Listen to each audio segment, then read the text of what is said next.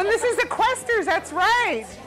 Okay, he's still taking me for, this is the Questers, and please come, tell me, tell me. Come on, come and tell me. She's our president. Okay, this is the president. Okay. This is the president. Oh, you guys know that. This. That's the one for the video camera. Oh no! No. Okay, introduce yourself. Okay, I am Judy Holland. Another Judy. What is this today? Judy. Judy.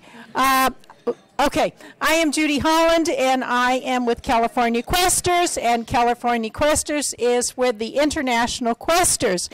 And the International Questers is a study group. We also raise money for preservation and restoration of historical sites. Thank you very much over there. My fans are over there helping me for historic sites, for artifacts, for such things as the Pioneer Mother at Golden Gate Park in San Francisco, all the way to Philadelphia with the Quester headquarters building, which is there. And we travel on and even do things in Canada. If any of you are interested in Questers, we are a fun group of ladies and men. We love to collect everything and anything. And tomorrow, all of our girls are going to go out and collect these funny-looking tomatoes, peppers, olive oil, and you can find us on the website. Well, thank you. Oh, tell us the website. www.questers1944.com. .org? Oh, you can say I don't know anything about computers. Thank you, Judy. Okay, I've known Russ and the Bonino family for many, many years. Russ was a little boy, if you can imagine that. I'm still a little boy. Well, he's still a little boy to me, but he was, what, I don't know, 4 or 5 years old. He was a little shorter. But they are a very special family, and I realized that some of you guys went out to the farm today, yes. And I know that you had a wonderful time, and let's give them a hand for that. And they truly are a wonderful family, and they have been in this valley for many, many, many years. And my family, my great-grandparents were born in San Francisco, a few of them. My parents, my grandparents, my family. So I'm 4th generation Californian, and my daughter is 5th generation. So we've been here a while. We're travelers. So, and you've been here a while. So today we're going to make, they're going to come around, they're going to pass around. What I made was, this morning, Russ's brother, Brent, roasted these beautiful peppers that they grow. I roasted the peppers. You did? Yeah, I did. Anyway, this is the problem we have. And so as you can see, they're beautiful. I don't know if you went out there, you probably saw some of these. And it's just, they're just magnificent. So the first thing I did is I made a roasted bruschetta, roasted pepper bruschetta. Nice. So it was nice, and I hope, and they're putting it on some beautiful bread that I toasted with some butter and garlic and olive oil. So they'll be bringing that out pretty soon. So I'm going to go ahead and show you how I made it. Obviously, I chopped this up. We added some chopped garlic. We added some olive oil. We added, what this is some let's see. Balsamic? Balsamic vinegar. And actually a little bit of balsamic vinegar and some regular red wine vinegar. A little mix. Because sometimes the balsamic gets a little sweet and sometimes the regular gets a little too much. And this is our, I don't know if you can smell it, but this is our basil, which comes from their garden too. And I chopped a little bit of red onion into it. It's sort of like an Italian salad on a piece of bread. There you go. A little bit different than a tomato. So I'm going to be doing this, and I hope that you can see this. I'm going to chop this up, and you want to talk a little bit about... Is it my turn? It's your turn. Okay. So I'm going to chop it. Okay.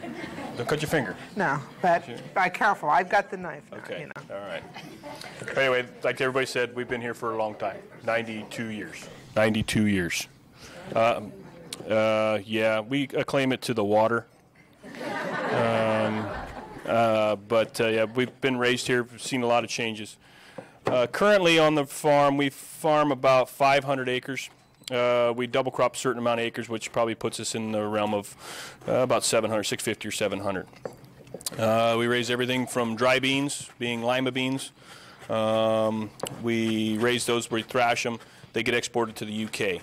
We also raise fava beans, also for seed production, which also gets exported to Japan. We have numerous seed crops. We have about 20 acres of flower seed this year. I have about 20 acres of cucumbers for seed. And then we also have a wider range of vegetables. Corn, raise a couple hundred acres of sweet corn. Fabulous. Fabulous. 3 or 4 or 5 acres of tomatoes, different types of tomatoes. We do garlic. We have about 20 acres of garlic. And then 100 acres of peppers, different types of peppers, bells, spice, jalapenos, pasillas, Anaheims, stuff like that. We have a couple contracts with some canneries that we sell a lot of, like our bell peppers go to ConAgra. We have a contract for green chili, Anaheim type, the long green, which go to a cannery in Lemoore. They were supposed to go green, now they're going red. So we're going to ship them in red, and they use their red for color. They just grind it up, make a paste out of it, and mix it in for color. What else we got? Now we do pumpkins and stuff, and then we have the full fruit stand, and that's basically what our deal is. My brother, my dad, my brother and myself take care of. My brother takes care of the fruit stand. My dad and myself take care of the fields. My mom does all the books, and Raquel gives us a lot of support on that part of it. Also, she helps when she can. I have 3 kids. I have a 12-year-old, a 10-year-old, and a 20-month-old baby girl. So she's got her hands full. You know. If they're like you, yes. Yeah. And but they have beautiful children. They have a little girl. She's got red hair. Yeah, a little redhead. We got a little redhead, and we named her Lucy. She's. So there's. Okay, so now here, excuse me. Am I done talking now? No, you can continue. Oh, okay. But hold on just one second. As you can see, here we have the bruschettas coming around now. I hope you enjoy it. There's a couple different kinds. Is it okay? We got thumbs up. There's a couple different ones. There's, like I said, take one of each if you like to. Okay, well, see what I'm making right here? Yeah, I see that. Mm-hmm. Okay. Yeah. So I chopped the pepper, I put a little red onion. You got to be careful with the red onion. If you get a red onion that's really pungent, slice it, soak it in some cold water with some ice for a while. That will take out some of the real heavy pungentness. Mm-hmm. They also say with a red onion, the flatter the onion, the sweeter the onion. Oh, see, now there you go. That's what they say. The flatter the red onion, the sweeter it is. But there's no more sweet red onions anymore. The red onions are. I know. What happened? Sweet reds are done because they double and triple too many times. This is what they call a double. When the center gets two hearts in it, that's a double. They don't like that. Stores don't like it. The consumer likes to have a single-hearted red onion because it makes little pieces like that make it tough to put on a hamburger. They always fall off the side. So. Oh, interesting. That's why, and with the flat sweet onion, they don't last that long. They can't put them in storage. Remember those torpedo onions? Mm-hmm. The red torpedoes? Yeah. Are those Italian torpedoes? No, your father's going, no, that's not. What is that? What are those? I don't know. It's torpedo. Torpedo. It looks like a torpedo. I only remember. They're more pungent. They're really stronger. Can't hear over there? Yeah. It's for the camera. It's for the camera. I'm sorry. Mine is for the camera. Shoes is for the camera. You can't hear over there? Hello? I can hear you from here. Perfect. Okay, so now I'm going to put... No, I got to get back in the... I can put two of Now I'm them going to put some olive oil in here, and of course I forgot a spoon. Can I borrow one of your spoons? See there. Oh, thank you. I feel like the president. Thank you. I know these microphones sitting So in we're front putting of me some like this. olive oil. Good afternoon, ladies and gentlemen. Oh, sorry. And then we're putting a little... Where's my teleprompters at? And then we're putting a little I need to get vinegar mixture. And then, you know, somebody, I don't have any bread, so you... Hello? Hello? I don't think that one's on. Is that on? And then I forgot to tell you, in this one with the peppers, I put a little mixture of some... Can you hear me now? Can you hear me now? Huh? Yeah. Yeah, I can hear you. Okay. In the pepper one, I'm going to put some Italian oregano, dried oregano, and some some thyme. Time? How much time do you want?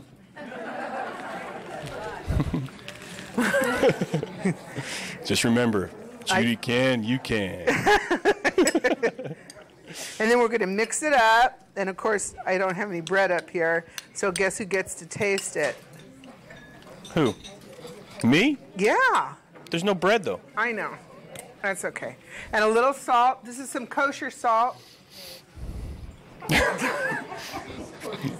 I use kosher salt, and you want to know why? Okay, kosher salt is flatter, so technically you don't use as much salt as you do regular salt.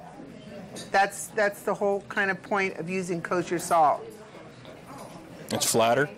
Well, it kind of, when it go, you know, when you look at the salt crystals of salt, it's a crystal. And if you look at the salt of kosher salt, it's not actually a crystal. It's a little flatter. So technically, you use a little less of it. And it has a little stronger flavor. It doesn't have all the chemicals in it, too. However... It's saltier? Don't use it in baking. Do not use kosher salt when you're baking. Because it's too big. Oh. And I have experienced that. You use regular salt when you're baking. But when you're cooking, you use kosher salt. When you're cooking, use kosher salt. When you're baking, use regular salt. It just doesn't work. And I made chocolate chip cookies, and I used kosher salt, and I could taste the salt. It didn't dissolve. And I'm being really honest. I'm not a baker. I'm a cook. You know. So I'm putting a little in here. There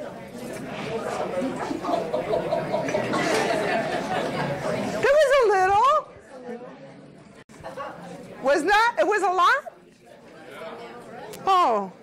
Well, there's a lot in here. There's no salt in here in anything. Okay, now what's this? This is the chopped garlic. Isn't this beautiful? It's raw. Now, honestly, if you don't want to put raw garlic because it bothers you, you can roast the garlic first, but the problem with the roasted garlic in this is you don't really get that real garlicky flavor when you roast it. It has a sweeter flavor, right? Yeah. And what you could do is, in this, and as in anything, is you could use half roasted garlic and half fresh garlic. That's a nice combination. Did you know that? No, I didn't. Yeah, it's a nice combination. So, we have any questions? We have any questions for Russ? Have any questions? I didn't see what the green was. Oh, the green is basil. What is basil? Yeah, the green is basil. If you're not a basil fan, some people, I don't know, you could use Italian parsley, or you could use Italian parsley and basil. So you could use a combination. Kind of depends on Italian parsley being the flat parsley. If you don't like Italian parsley, use the curly one. It has a different flavor to it, but everybody has, you know, their own taste. Or you could just leave it out completely. No. Huh? No. No? Oh, okay. No, you can't leave it out. You can't leave it out? No. But you put peppers in there, right? Yeah, but you got to put the basil in there. Here. Okay. Let me hold it. I'll take it. It's good. It's good. Good. Don't put the spoon back I in. can't put the spoon back in. Okay. Now I need another spoon. I promise I'll get you. I promise I will get you another spoon. Okay. Oh. We have any questions? Any questions? For Russ? Yes, ma'am. Okay. Could you come up? Come on up here. That's what we're going to do right now. Did you have the? Okay. Huh? The lady asked, "Can we use fresh tomatoes?" This one was that way too. a roasted pepper, bruschetta type of thing. You could do. I don't know. Are they passing around the roasted tomato? I mean, the tomato one right now. This is traditionally. I guess the tomato is more traditional than the roasted pepper one. If you can't, this being the roasted pepper. This is the fresh tomato. Now I'm going to use the fresh tomato. Can you put them both together? Of course. What a good idea. No, I'm brainstorming here. Brainstorming. He's so creative. Actually, you know what you could do with this? Think of what you could do with this. You could get some pizza dough and put this on some pizza dough with some cheese. If you're vegetarian, great. This would be great. It's a little different. You could actually then mix it with the fresh tomatoes, or you could put just sliced tomatoes on like they do. And actually in Italy, they take rocket, which is arugula, and they put it on the pizza after the pizza comes out of the oven. It's fabulous. Have you ever done that? No, I haven't. You'd like make a salad of arugula with some olive oil and a little bit of vinegar, and when the pizza comes out, you throw that on top. It's fabulous. Sounds interesting. Okay, so here we go. Any other questions? Any other questions? I have a question about You want? Uh-huh. Come up, stand up, and come up. Come on. what's the difference in raising something to eat, raising it to seed? Because You have to. Did you get that? well, it's Okay. seed. Yeah, come up. So Her question was, what's the difference Oh. for raising things to eat or raising things for seed? All things that we eat come from seeds. They need a certain. You got to replenish it. The standing order that is supposed to apply to every vegetable, any kind of living thing, it remultiplies itself by 3,000%. So one seed will generate 3,000 more seeds. So when I get seed companies, when we have seed companies come to us, they say, okay, well, they know how many acres they need, and they say, okay, we need 20 acres of cucumbers. They know at the end result what the yield is going to be to generate a certain amount of seed. They take that seed, they wash it, they clean it, they turn it around, they resell it back to brokers, back to people that package it, ends up at Home Depot, ends up at Orchard Supply in the little packs, ends up back in the growers' hands like myself. But you don't have to leave it in the field longer or shorter or... No, it's roughly the same time. Same time. I mean, you know, you have to plant things according to the calendar. So, you know, there's times you got to plant things and times you don't, because you run out of days on the backside, which we're in now. We're on the backside of the calendar. So, things that need long day, you can't plant them. So a lot of things that are being planted now would be like your cold crops, the lettuces, stuff like that. Need a little bit of shorter time, and they can survive at 60 degrees. So, a fava bean? No, is not a fava bean. No, there's about three different varieties of fava beans that I know of. One type would be the Windsor type, which is the long pod, and it has about 5 or 6 beans, smaller beans in it themselves. The ones I raise are Japanese type. They're a shorter pod, but they got beans in them about the size of a quarter. And they only got about 3 or 4 beans per pod. And I raise 2 types. I raise that longer one, and I raise a smaller one, which is it's just a number, but it gets about that big, and it has a flavor of along the lines of like a mixture of fava and garbanzo in the same thing. I didn't get anything, did you? So when they get exported to Japan, whoops, you got it? Hey, how you doing back there? When they get exported to Japan, there's a certain grade that goes to repackaging for production to sell to growers. Then there's also a certain percent that goes to, they soak them in sugar water when they're dry. They soak them, they peel the skin off them, and then they fry them in salt and oil.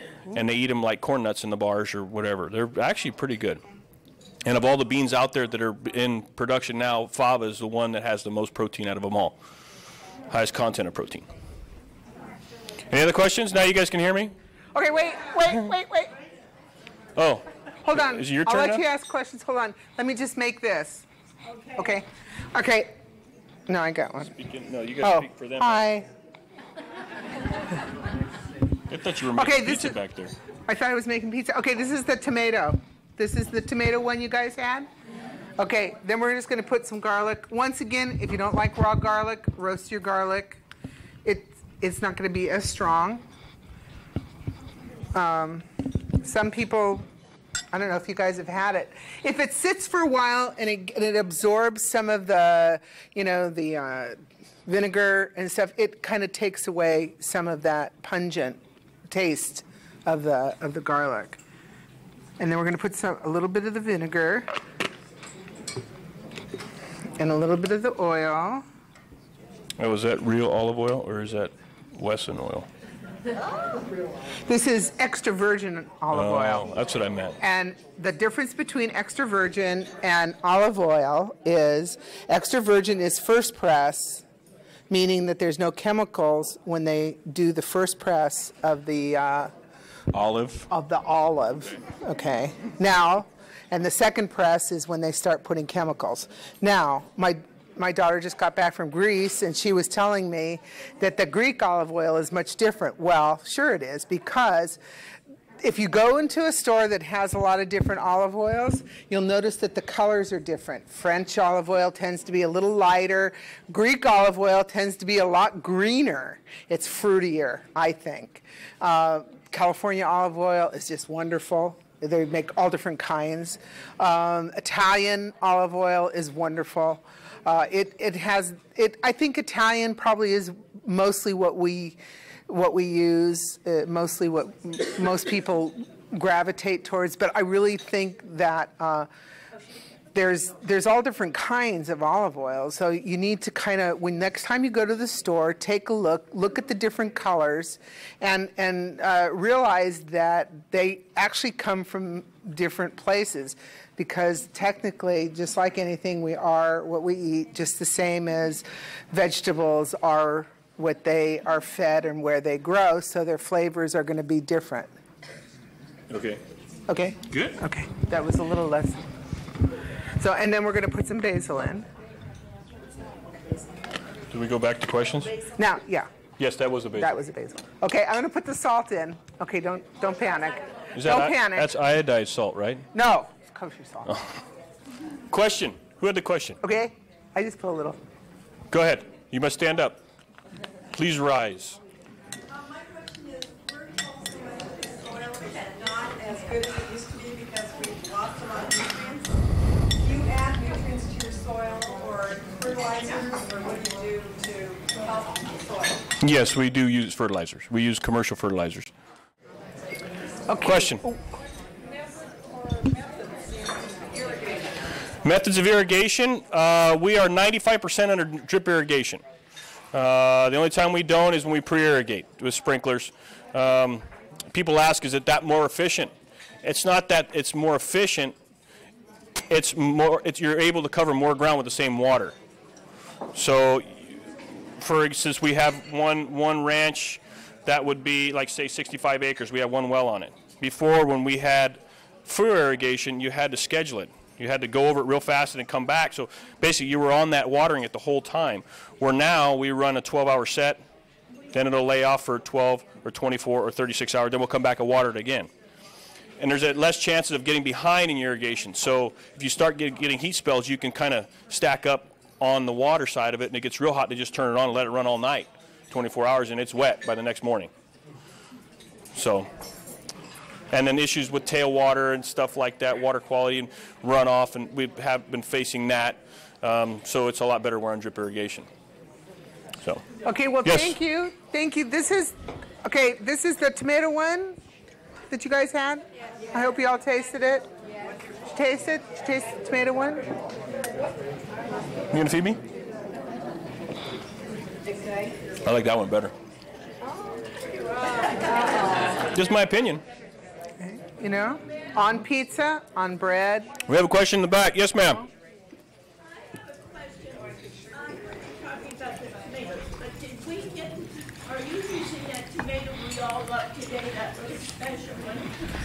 Yeah, the Italian one? This one that looks like that? Looks like a little spaceship? Yeah, that's it. This one? They say the taste is beautiful. Mm-hmm. Yes, ma'am. That's the one that you had in the bruschetta. I love this tomato. What's its name? If I tell you, I got to kill you. It's just an Italian type. I have no idea. I can't pronounce it. We got a couple little packets from our seed guy, and it's all written in Italian, and I don't know what it says. That's the honest truth. I don't know.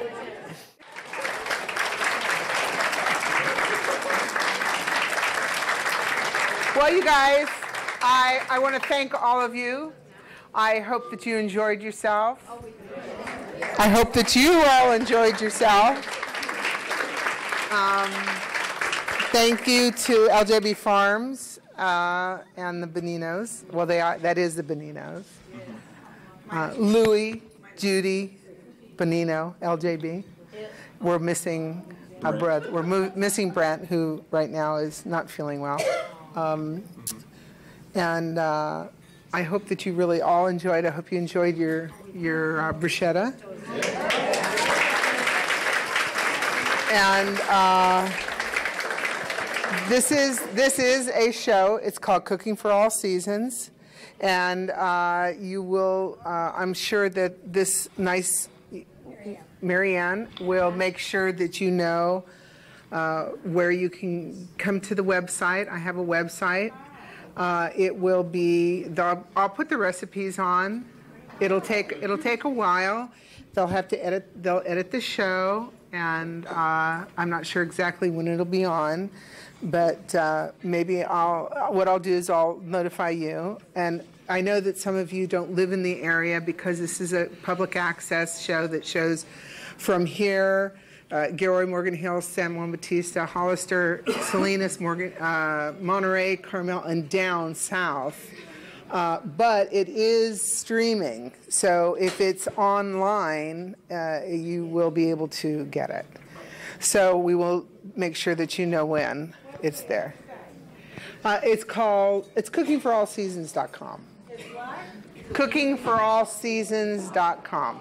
And I'm sure that, and Marianne, will you put that in? I'm sure you have some newsletter or something like that, so we'll make sure. But I want to thank you all, and please enjoy yourself tonight, and thank my cameraman. Thank you. CD, DVD, whatever they call it, I don't know. And it will be a floppy disk. No. And it will be on TV. Now, if there's, for some reason, you do not want to be on TV, I'm not going to say why you don't want to be on TV, but if you don't want to be, put your hands on your face. When he because he's panning now, and you're all getting recorded. So wave if you want to wave.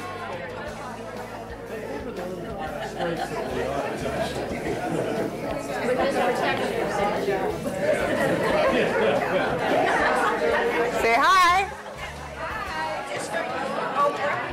Huh? It's going to be on Oprah. Oh yeah, this is going to be on Oprah for sure. Yeah.